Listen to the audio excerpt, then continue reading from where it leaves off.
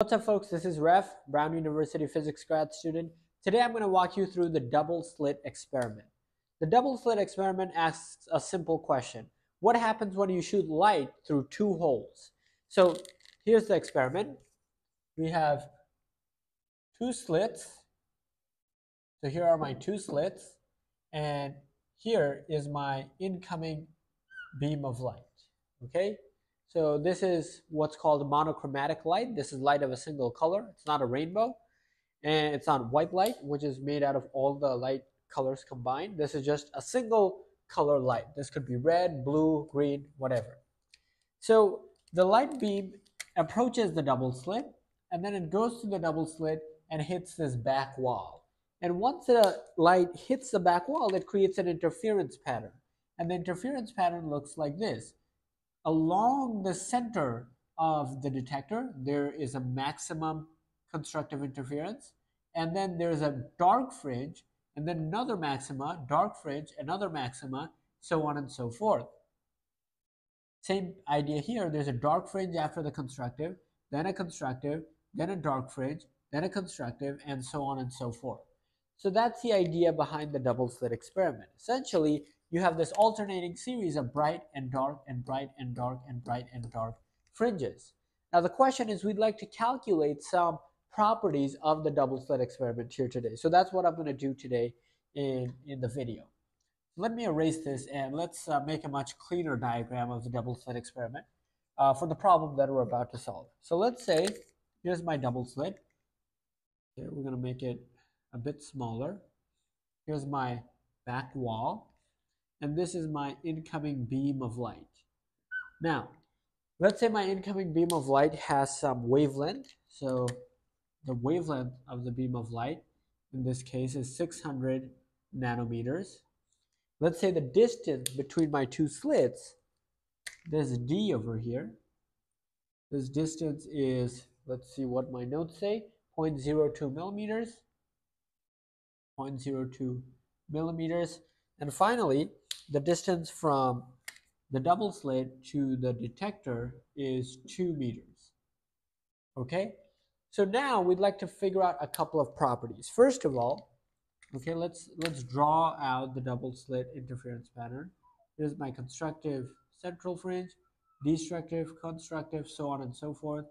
And then I once again have the alternating series of fringes. So what I'd like to do first is figure out where the first dark, so here's the, let me use a different color here. This is the first dark fringe, and this is the first bright fringe. I'd like to figure out where these fringes are, okay? What do I mean by where? Well, I'd like to figure out the angular position of these fringes. So for constructive interference, there's a simple equation that tells us where the constructive fringes are. So constructive fringes, these are given by, let me pick up the marker, these are given by d sine theta is equal to m lambda. So what does that mean? D is the distance between our two slits. In this case, this is 0.02 millimeters. Theta is the angle of a given fringe from the center. I'm going to draw another picture illustrating what theta is. So in our case, let's draw everything out here. Let's say we're investigating a given constructive fringe. So here is the central fringe. Here is the first constructive interference pattern. Here's the first one to the right. So this one right here along the middle, this is the m equals 0 constructive interference fringe. Okay? This first constructive fringe to the left is the m equals 1 interference fringe. Likewise, this is also the m equals 1 constructive interference fringe. What about the second constructive interference fringe? Okay, let's erase this. Let's say I extend this up. So here, if I keep this pattern going, then this over here is the m equals 2 constructive interference fringe. Now, this destructive fringe can be found by setting m to 1/2. This destructive fringe can be found by setting m to 3 halves. Okay, and we'll see that momentarily. We're going to see that in a moment.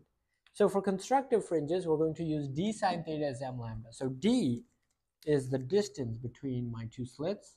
In this case, that's 0.02 millimeters. Theta, for example, if I'm looking at this first constructive interference fringe here, theta is simply the angle between the center of the detector and this first interference fringe. So that's theta. Okay, what is m?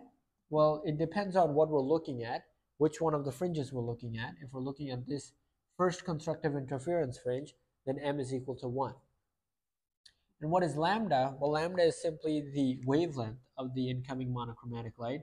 So in this case, lambda is about 600 nanometers. Maybe that's blue light, whatever. You can fact check me on that. But what lambda is just the wavelength of the incoming light. So m is just some kind of an integer that can be, for example, 1, 2, 3, so on and so forth. So that's constructive interference. Let's underline that here. So to figure out where the first interference fringe is, m equals 1, well, I simply have to set m equal to 1. Let's plug in the numbers here. D is 0.02 millimeters, so 0.02 times 10 to the minus 3 meters. Sine theta, well, that's what we're trying to figure out. Theta is the angle of the first interference fringe. M in this case is 1. We're trying to find the first interference fringe, first constructive fringe's location. And lambda is 600 nanometers, which is 600 times 10 to the minus 9 meters. Okay, good. So now all we have to do is solve for sine theta. So it turns out that sine theta is 0.03. If I now take the inverse sine, or arc sine of 0.03, I get 1.72 degrees. That means this angle here between the central line, between the center of the detector and the m equals 1 interference pattern, constructive interference pattern, is 1.72 degrees Kelvin. Just kidding, that's a joke. Now that's constructive interference. Now we can play the same game for destructive interference.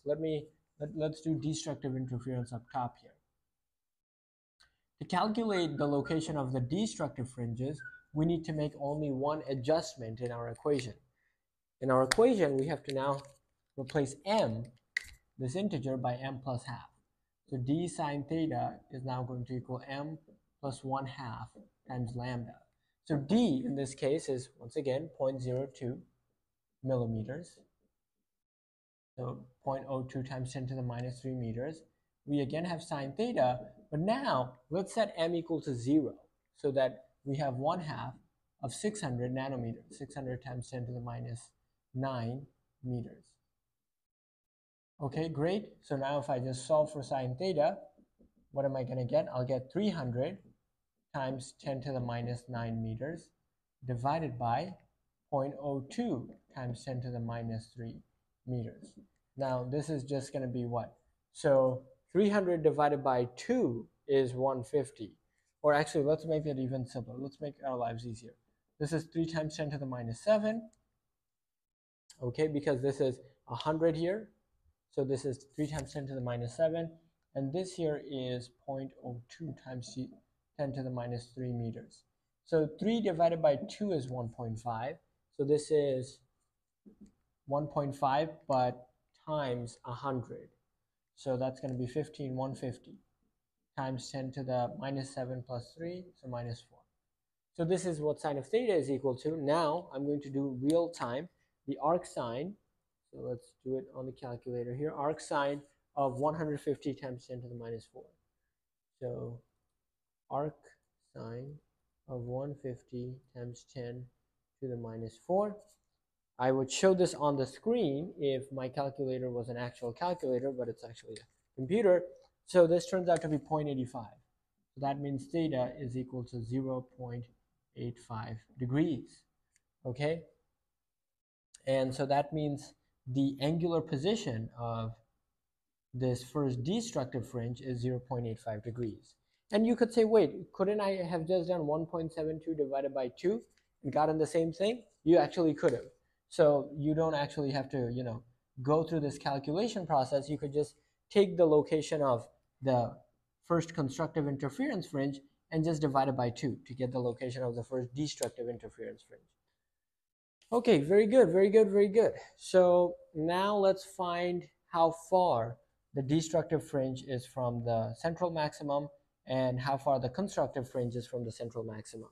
So that's fairly easy to do. We know that this length here between the slits and the wall is 2 meters. So we can just use SOHCAHTOA. In particular, we can use tangent. So tan of theta is opposite. So in this case, let's look at m equals 1 first. Here the opposite is going to be what? It's going to be this distance that we're trying to find divided by adjacent, which is 2 meters.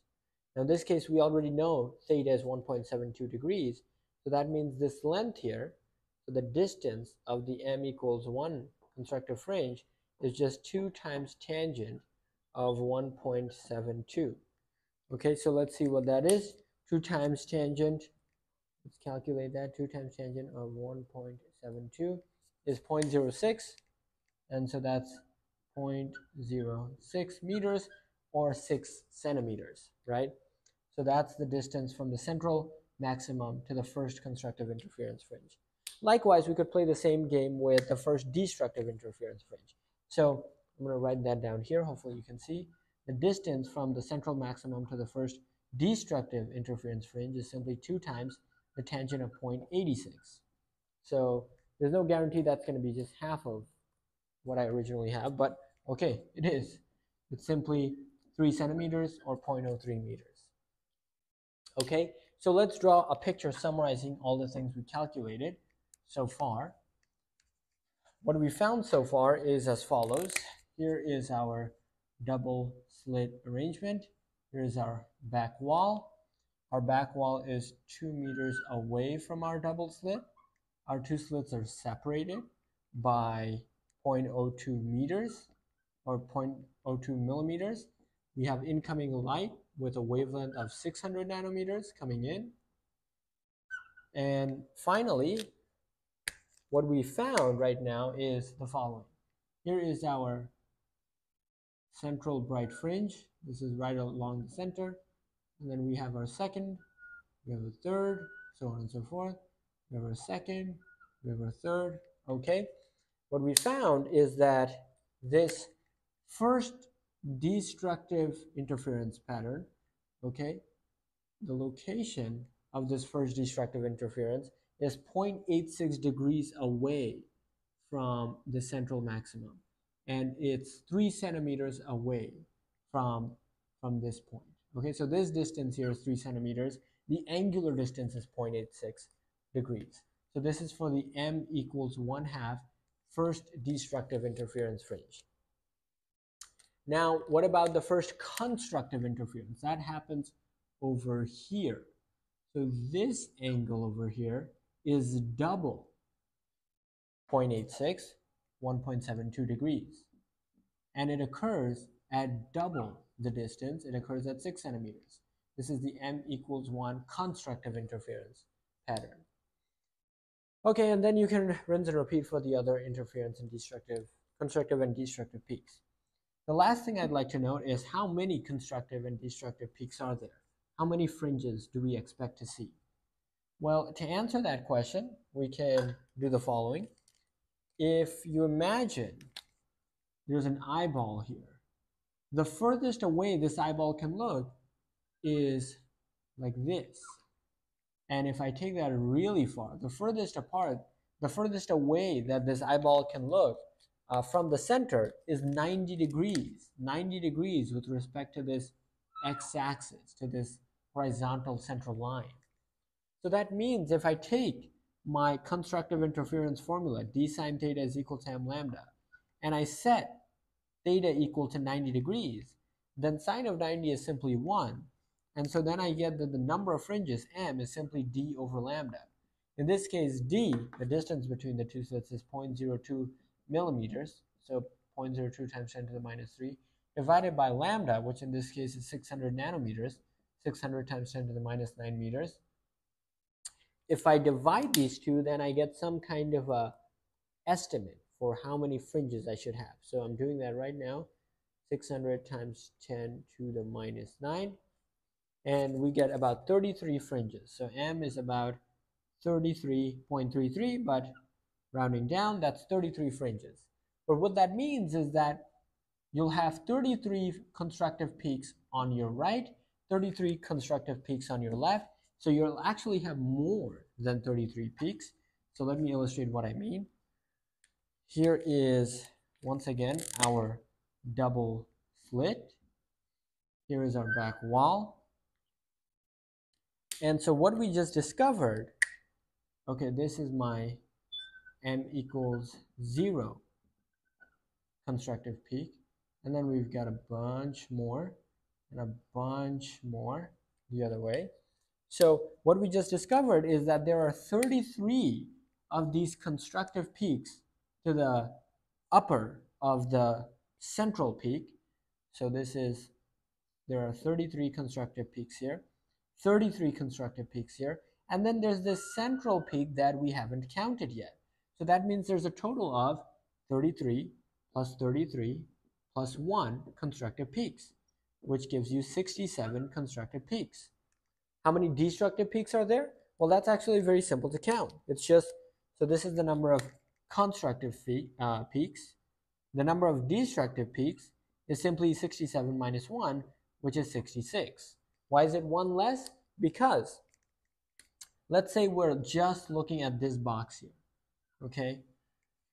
We see that there's the central bright fringe. So there's 1 bright fringe, 2 bright fringe, 3 bright fringes. How many dark fringes are there? Well, you just count the middle ones. There's 1, there's 2.